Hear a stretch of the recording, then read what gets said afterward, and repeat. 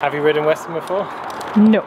Okay. This is definitely going to go very well. Every time I make an armor review, I get people saying, why don't you cosplay it? So I decided to commit sewing, but because I'm wildly overambitious and it's never gone too wrong before, I decided to commit historical fantasy sewing. If you want to maximize the time you spend watching me crafting, sewing, or on Zoom calls, I promise it'll make sense in a minute, then you can join my patrons or channel members who have been watching the series of bonus videos which I have now condensed. So if you wondered why I keep changing clothes while narrating, now you know. Basically, I wanted ladies in armour, which wasn't too difficult to make, which didn't preclude horse riding, that preferably also looked amazing and was in the public domain. I needed the history side of YouTube, so I asked Zach Evans, who is a reenactor and a jouster, to come up with some suggestions. How many have you got for me? There's quite a few, because historically they loved this idea in the same way that we love it now. Are they ridiculous? Were there boob plates? Which one can I recreate? One of the problems when you're painting a picture is how do you show which ones are the women? Very often women are wearing open face helmets in art. I can see the open face helmets. I can see the boob plate. They're plates, I guess. There is no other word for it. They're also, of course, wearing almost full-length skirts, dresses. You were allowed to wear armor, it seems, but you still had to have a floor-length dress. Can you spot the Amazonians here? I can see particularly this lady on a horse. She's wearing a crown on her helmet. That was quite standard, like in real life as well, not just in art. And so here is the Queen of the Amazons wearing a crown. Her dress here is even less kind of useful as a dress. She's obviously got to wear full clothing underneath her armor as well. So she's wearing full plate armor.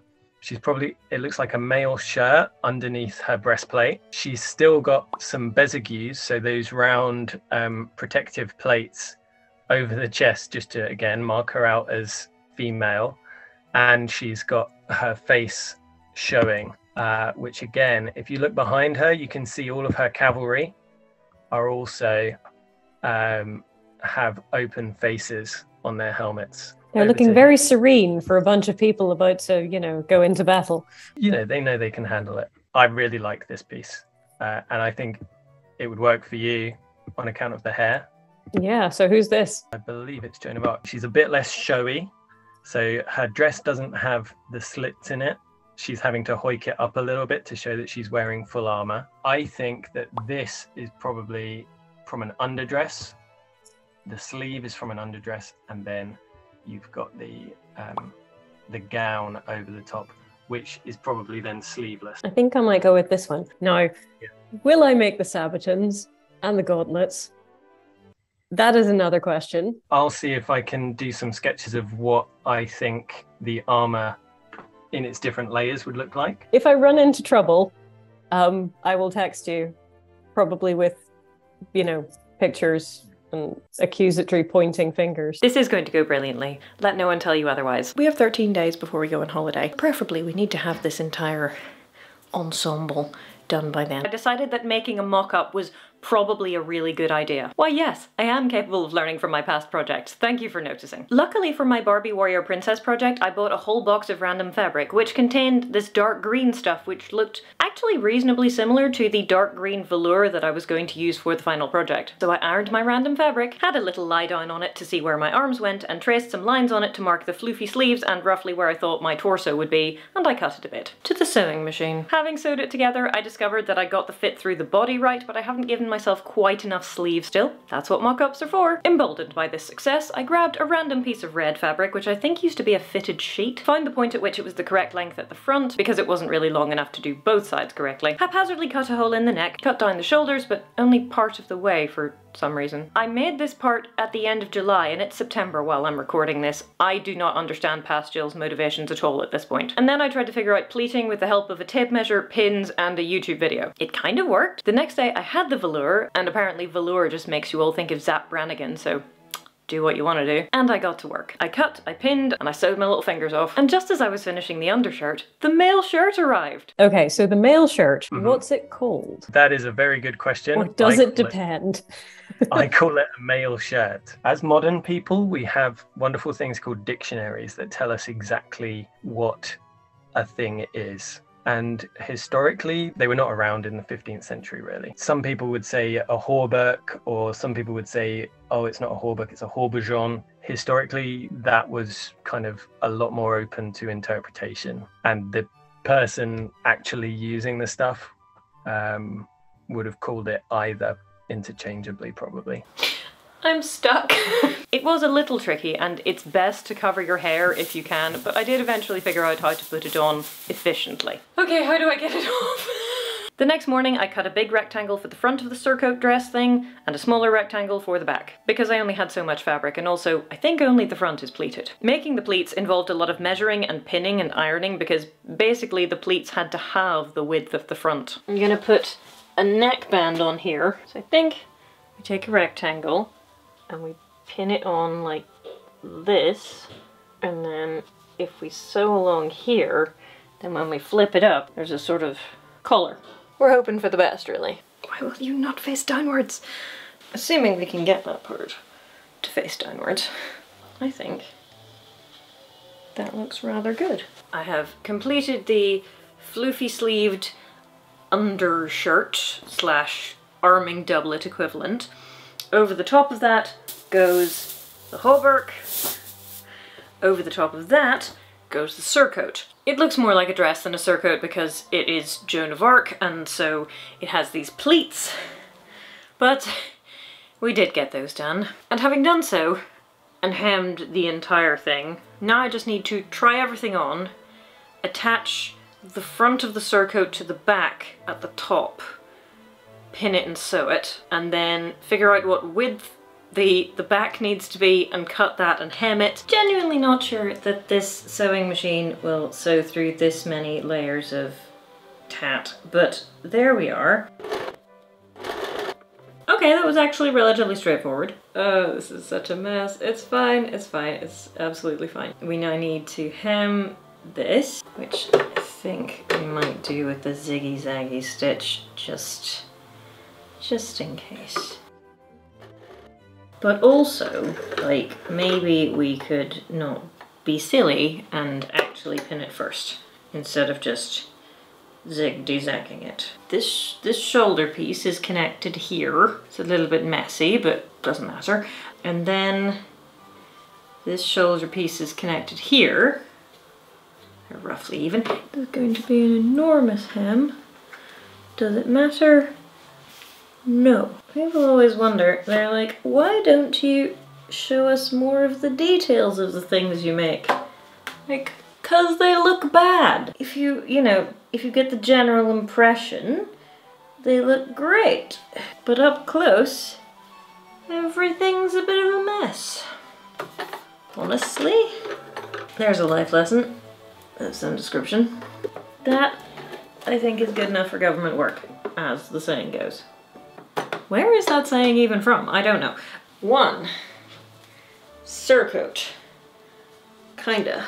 A bright good morning to all. After last night's sewing session, we are doing pretty well. I'm waiting for my glue gun to heat up so that I can glue the end of this so that it stops unraveling, because I tried burning it, but that was not sufficient. Apparently we need to apply some kind of adhesive. Is it a little bit weird looking? Yes, but that's okay. At least it's not unraveling, and that, my friends, is the important thing. Does it look like something that Salazar Slytherin might wear to go to war against Gryffindor? Yes, but on the other hand, we're definitely resembling the picture, so I will take it. We're gonna tie that in the back because, you know, I don't care, it's fine, whatever.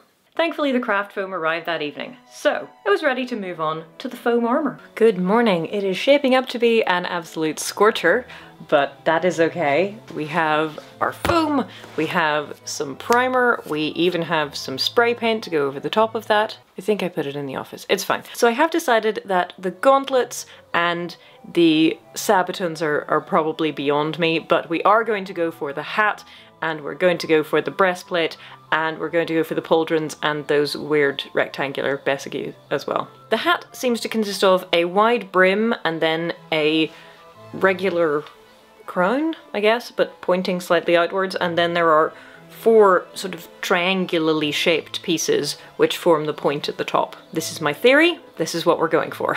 Ask me about the other stuff when I get to it. Let's start at the top. Actually, you know what? Scratch that. Let's start with the Besigue because it is just a rectangle and I'm reasonably sure that I can do just a rectangle. The Besigue was indeed just a rectangle. Not to put too fine a point on it, but I may have been slightly over-enthusiastic with the thinness of the foam used. I thought to myself, the density of the foam will make up for the fact that it's not so thick. This was not the case. This was not the case. But there we are. I flattened them with a Peppa Pig book, primed them, and used an existing hat to start cutting the hat template. The nice thing about a foam hat is that even if the inside of the hat band actually looks really wretched, it's got foam edges, and so it's kind of soft and forgiving. I then cut a long rectangle for the bottom part of the crown of the hat, and we were off to the contact cement races. It's my first try at using contact cement. I need to heat form, by which I mean make into a rough circle shape, my hat band, and then contact cement. And since I actually followed the instructions precisely, I was fine. Who'da thunk? Okay, so it said a minimum of 5 minutes, and it has been 5 minutes, so that's good. What is the next step? Until the adhesive no longer transfers when touched. Okay. Unintentional ASMR. Place the items to be joined carefully together, keeping pressure applied for a minimum of 25 minutes for the adhesive to set. Okay, that's gonna be fun. But I see doing it on the YouTube, they press it like really hard together. Like this. Don't know how I'm supposed to keep the pressure applied to it for 25 minutes. I guess just holding it for 25 minutes? I mean, I'm sure there must be a better way to do that. With clamps or something. Do I have any clamps? No, I don't know what I'm talking about. It's far too hot. It's just so hot right now that I can't even brain. However, the hat band is stuck together. It's not stuck onto the hat brim, but that's okay. I tried to mock up the top part of the hat crown from 4 separate pieces using a cereal box, but then I noticed that one has a seam at the front, which is good because mine is definitely going to have a seam. And then this one, it just seems to be a sort of circle. Well, you know, a circle with a segment cut out of it so that you can make it pointy. So I picked the easier design. I mocked that up in paper and voila. No, don't stick. You're not allowed to stick together until the appointed time of sticking. Am I very good at putting these together? No. No, the answer is no. Will this matter? Hopefully not too much. Okay, Annie. Moment of truth. We're making a surprisingly short breastplate. Right. So I cut and pinned and cut, and it turned out alright, actually. I did need to make a triangle-shaped cut at each side to shape it properly over the chest, which did give us this unfortunate Madonna nipple armour cone bra kind of thing, but we'll sort that out in a minute. Are you supposed to wear a mask for this stuff, or are you just supposed to... Stop it. And while that was curing, I went back to the hat. Will this actually work? I don't know. Alright, so what we're going to do is we're going to heat gun these edges and fold them in a bit more. Put on some contact cement, hope for the best. Hope for the best, that's what we're doing. Flush with success from that, I mocked up some spolders, because they're really more spolders than pauldrons. They don't cover the upper chest or the armpit really at all. That's what the Besigues are for. And then I called it good for the day. It is definitively somewhat of a pudding hat. Good morning. It is just about 6 AM and only the cats are awake, so let's get to it and get some things done. I heat gunned my spolders and assembled them in approximately the correct shape, and then I attempted to sort out the joins. Last night I said to my husband, how do I get rid of the joins in this armour? And he said, would you like some milliput? And I said, what's that? And he said, this. So having tried it out on my test pieces, I thought, yeah, okay, this kind of works. And so I proceeded to put it on all of the joins with the ineptness one would expect if one hasn't actually ever done this before. My husband got home and he was like, unless you sand it down properly, it's gonna look weirdly like nipple armour. So I tried doing some sanding. Obviously you have to take the primer off again, which is a bummer. And he said, would you just like the Dremel? And I said, yes, but I've never used a Dremel before, so let's see how this goes. So I Dremeled my little socks off. To make everything nice and smooth, I also coated things in PVA glue and then primed and then painted. Just so you know, it was still flat cat hot outside. Hello.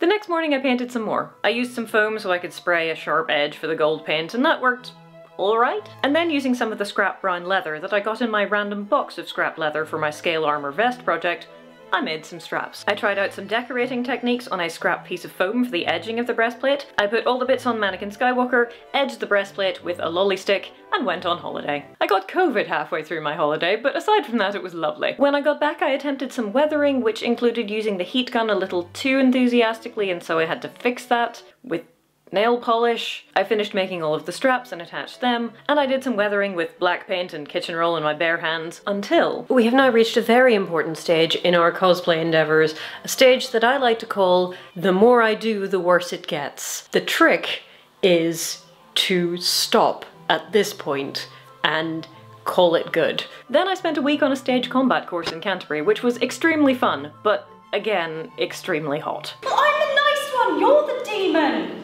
And then, now, it is time to do horse-related things. Almost time, anyway, and so you can see I have been doing things with my hair. So I'm about to leave, and I've put in my contact lenses, but I don't actually have any non-prescription sunglasses, so I've borrowed these ones. I know they're for children, but as long as they have UV protection and mean I don't get blinded, it's all good. After a significant period of time on the M25, the joy, I rocked up to the stables and I found a horse. This is not the correct horse. This is also not the correct horse, but aren't they beautiful? After a brief consultation period and tacking up Cash, our equine assistant for the day, we had a plan. I'm wearing Jill's male shirt and we're gonna test Cash out with me first, so that then if I fall off, then it won't be a problem for Jill. It will be a problem for me. And they say chivalry is dead. And was she bothered? Not even slightly. But there was one additional tiny little wrinkle. Have you ridden Western before? No. So then I got on a horse for the first time since about 2003 and attempted to ride in a style that I have never ridden in before. How was that riding Western style? It's like speaking Spanish to horses. We're communicating, but not as effectively as I would be in English. So from a distance, the outfit is looking very much like the painting. So we might replace the foam chapelle de fer with the riding hat, just to be on the safe side. How did that feel getting up in the armour? Pretty easy, but it is foam, so it bends, and yeah, it's not very heavy at all. Because there's so much fabric at the front, because it's pleated, you can in fact put it down on both sides. And then we decided to go get some shots in nature, and that was nice. Unfortunately, the nature was directly adjacent to Cash's favourite place to go for a canter. She definitely wants to go for a route. She's like, sure, I'll go for a canter. Jill told me to. Pictures taken and riding hat firmly back on, we went back to the stable so Cash could have her lunch. And Zach had brought some of his armour with him and I really wanted to have a go. But first, the chainmail shuffle. Do we have the other one? And then I can comparatively weigh them. Here you go. I'm gonna try putting this on, but it's bigger than mine, and so, cheers. Does it have a high neck at the front or a low neck at the front? It should be a low neck at the front. Maybe the slit's in the back. If it tries to saw its way through your neck, then that was the back. That was the back, okay. Good to know.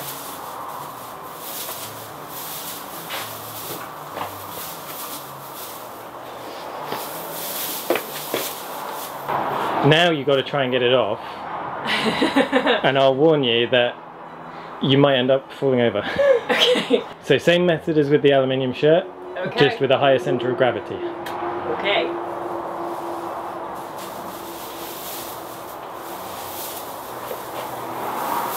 I'm gonna stick with my aluminium one, I think. Yeah, definitely. So these are my gauntlets. These are German in style from about 1470. Somewhere in that decade anyway. Kind of like mittens. Yeah. Or like your Nightcrawler, because you only have 3 fingers. I was thinking Ewoks. Ewoks have the same kind of hands, don't they? I feel like a Muppet. You definitely wouldn't be able to put them both on by yourself though. Yeah, the second one, you definitely need a friend. Via the magic of editing. There we go. So what's nice about them, well, they're very nice generally, but because they're leather on the undersides, it's quite easy to, you have quite a lot of movement. You can grab things very easily. Like reins.